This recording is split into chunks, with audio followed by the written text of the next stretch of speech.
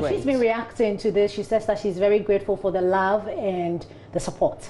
I just want to say a big thank you to God and to everyone that has sent a message to congratulate me or posted on any social media platform to congratulate me on my inclusion in the BillBoard's top 5 most watched artists in Ghana.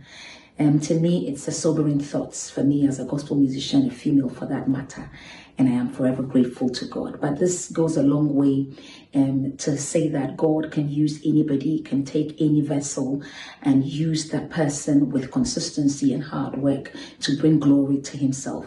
And so I'm praying that more people will be raised, will keep on raising the bar high. Gospel has definitely come a long way and God is not done with us yet.